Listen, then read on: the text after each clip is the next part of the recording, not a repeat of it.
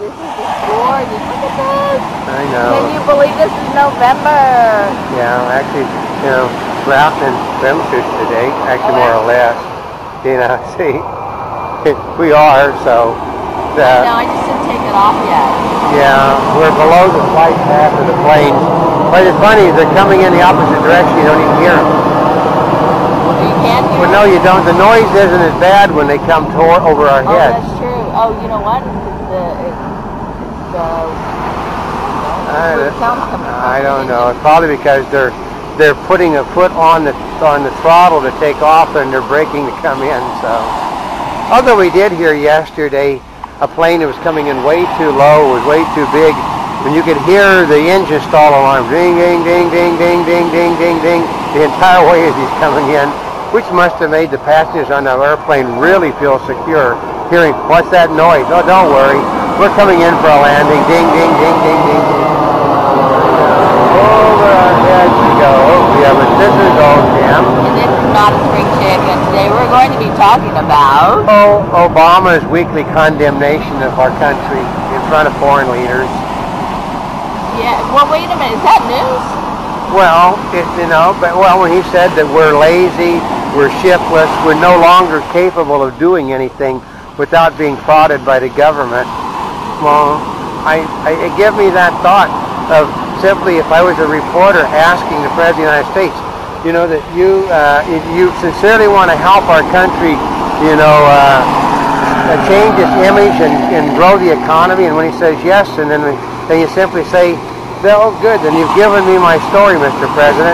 Barack Hussein Obama, first Afro-American President of the United States, pledges to resign from office to get this country back on its right footing. Ooh. And then you know that he give you the scary eye, but nobody is really scared about him doing anything to him anymore.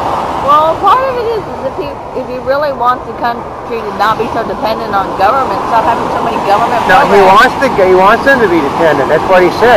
They can't do this they can't change the way they are without government. We have been soft and lazy because the government hasn't been prodding them enough, and it's the government that is responsible for all that has happened. Well, no, he's a constitutional expert that has never read the Constitution of the United States. It says, of the people, by the people, and for the people, not of the government, by the government, and for the government. Well, you know, I just saw Immortals the other day, and it reminds me of where the gods aren't supposed to interfere with humankind. I know. I know. Does that make you think of the government at all? I know. That's right. They always give a government the chance to do something, and they will do it. I mean, it's just like the healthcare thing. It is totally unconstitutional for the government to order anybody to do anything. They say, well, the state governments can order you to have, insurance to drive. Well, what if you don't drive? Well, the federal government can order you to have a passport to leave the country. What if you don't leave the country? Well, the federal government can. Well, most of the things is you don't have to do those things. And Obama thinks the government should have the right to, okay, everyone knows that if the Supreme Court gives him the right on health care, he's going to order people to buy the O, which is a green vehicle. You know what you just made me think of? Because we've been watching all these Oscar screening series, and Woody Harrelson says in Rampart, how can you cheat on something you never agreed to? That's right. That's the way it is. It's just that the people out there. Okay, that you have a multi-party system in our country. The one party doesn't want the man that they have as president and can't figure out how to get rid of him, and the other party is more concerned about getting a nomination than they are winning the election. It shows neither party cares in the slightest about people. I mean, everyone agrees that all you have to do to bring the budget into whack is stop spending. That's all you got to do. If you refund, if you do nothing but fund things at the same level that when Obama came to office, the budget writes itself. That's how easy it is.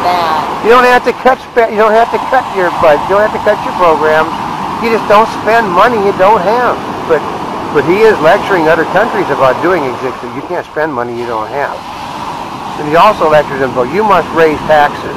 That is the best way. If you raise taxes on the people they're cutting their incomes by about 15 to 25% in these countries that are taxing. And he wants taxes raised in countries that they don't have any money to begin with. So that's his answer. is raise taxes and that will solve all the problems. That's the same thing, is that he wants taxes raised on the very businesses that he said are too lazy to go out and be competitive. Well, until he became president, we were competitive all over the world. We were, weren't we? That's right. We stopped being competitive the day he took office. Because, I mean, the big one. I know, we have to wait for the airplane. No, they said that he does 30 pages of new anti-business regulations a day. Well, once again, the United States is lazy and we're non-competitive. Well, the Democrats today are proposing shutting down all layaways in this country now. What are you talking about? They said that the layaway system is not fair to consumers, so therefore businesses that have product layaways, you know, they're going to have to change the way they do business, or we're going to have to get the Federal Trade Commission involved in it. So, right? I mean, first of all, layaways haven't been around, and they started bringing them back basically this year to encourage spending. Oh yeah, well, because they said the interest rate on the layaway is so high, it's basically ripping people off, and we can't allow that. So they can choose not to do it. They can choose not to do it. Unlike government, like healthcare, which you can't choose really not to do because they're going to have a single payer system. But they've decided to go after Walmart and any other business that has a layaway system now. Oh, right before Christmas, they've decided they're going to have the Senate's going to have congressional hearings, and what's going to happen is these businesses are going to say F you, and they're just going to tell people we're sorry. But Barack Obama and the Democratic Party says for your own good, you're going to have to get these things the hell out of our stores and pay for them immediately or lose them. Isn't that great? That's really bad. I mean, they did all their campaigns on it, and it has been legal. Yeah, well, it's not going to be legal anymore because Schumer, who's the head of he's one of these people that helped write the bills that basically screwed the consumer on loans. That really went through. Yeah, he's going to. He said they will either change the way they're doing business, or we're going to have to get the Federal Trade Commission involved and shut your.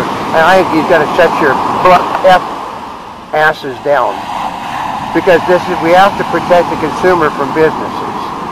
Well, they wouldn't buy the merchandise. It's called, you put the stuff in layaway, you know X amount of people are not going to come in and redeem them, and they're not going to make payments, not going to do this, they're not going to do that, so you have to, that's basically what they call in the old-fashioned words is a restocking fee. Yeah. Now he's now saying it's a charlatan's way of ripping off the customers on charging them extra interest. Well, no, it's called a restocking fee. Yeah, because but every time you turn around, they ask him. Oh, they said here's the question. That one of the people asked the Schumer, which he didn't answer this morning. He said if this was if Christmas was something that the Democratic Party supported and they don't support it, would you have the same attitude? And he said that's not relevant. This is what's going on. Oh. Yeah, it's not relevant that if they supported Christmas. Well, it's like it's a question you ask, have you beaten your wife lately? And if you refuse to answer the question, it means you've beaten your wife lately. If you answer the question, you can't win. So it's not relevant. Okay. They put taxes on every Christmas tree that is being sold now to promote a green agenda, which He's is going to be called McScrooge. No, not McScrooge. Obama's a Muslim, folks. I mean, that's right. As soon as the people out there can get it through their very thick heads, he's a Muslim. He becomes a Christian when it's advantageous to him, which is why the Muslims don't like him either. Okay, Muslims are very firm in their belief. You're either a Muslim or you're not a Muslim. They'll accept you if you want to change religions. They'll accept you wholeheartedly. But this guy, he becomes a Christian when it suits his purpose, and the Muslims don't. The Muslims do have ethics when it comes to their religion. I mean, they flat out don't like Christians and Jews, and they flat out don't like people that they consider to be not one of them. Not one of them actually is somebody that's a mixed race. They don't like mixed races. He also supports gay rights, which they don't support. So curring to their favor does no good. Also, and another one of his things to show how the government is going to help people, they made another attack on the oil industry this morning. Yeah, They're going to have more they're going to have another review of more drilling. They're going to have an 18-month review of. They want a moratorium once again, even though the courts have ruled they can't have it on oil drilling and other stuff. So Obama can keep his pledge to the left. The left is anti-business, anti-growth, pro-spending, and it sort of makes it sort of ridiculous. I mean, there's a trawler out there with god-awful amount of fish, birds, so it must be throwing scum over the side. But no, I mean, I just get tired of our president condemning this country. And they're basically, they came out right after. No, I'm just trying to get them off of their.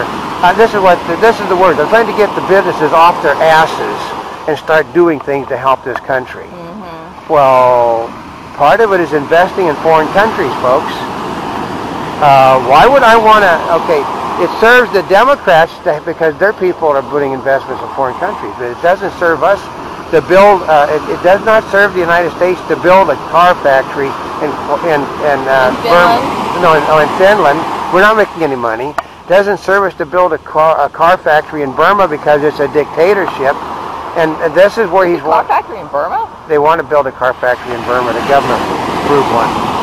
It's a dictatorship. It's they're basically, the UN even condemns them, but Obama is pushing all of these countries that are dictatorships in the Middle East and Asia for investment in by the United States businesses.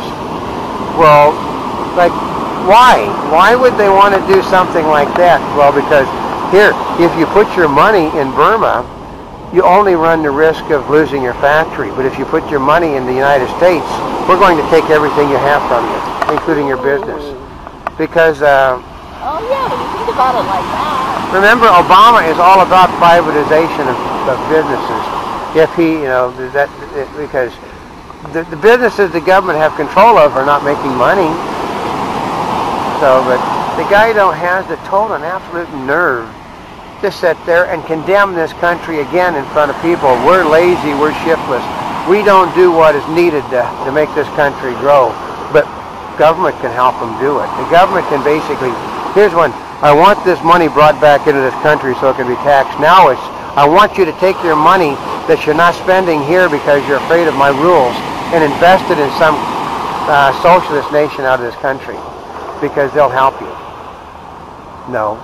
No, yeah. They won't, and they'll take it over just as fast as our government will. And they encourage, okay, let's just take your money and invest in oil production like Soros is in Brazil. We'll give you all the money you need to drill deep sea drilling off of Brazil, but we're not going to help you do it here because we want those people to make the money, not us. I know. Yeah. It's not like they're sending a bunch of U.S. labor over there either. No, every time that Obama does something, it costs jobs because he's a socialist. I mean, I don't understand why. Everybody knows the left wing of the Democratic Party is socialist. So what is so Bill O'Reilly? Well, I don't really think we can call him that. Well, because Bill O'Reilly's a bloody socialist also. Oh, he is? Well, okay, he condemns business. He condemns big businesses. He condemns. He's really pro-labor. I mean, he's okay. I guess I can try to finish my thing today on Obama. That if the President of the United States would come to Fox News to do an interview and he would bend over and start to scratch his rear end, how long would it take O'Reilly and other people to run to him to scratch his butt? Oh. And who would be the first one to get there at Fox News to do the scratching? And it's not just because he's president. That's right. It's because they believe in everything that he says. I mean, everybody with a brain knew a socialist is a socialist is a socialist. And a socialist may change their spots, but they can't change the skin they were born in. So I guess, so until next time, this is Oldecam. And this is not a spring chicken. We're here yesterday, today, and tomorrow. And for more information, go to www.montebubba.net on the net. And wherever you're watching us, subscribe to us, follow our daily newscast in 3D. Oh, yeah. And tweet us, follow us, tweet us. But we're everywhere but Google. Everywhere but Google Plus. I haven't figured out how to use that. Well, we're figuring out the best way to set that up. But wherever you are, come follow us. And thank you once again for over 250 million links on the internet.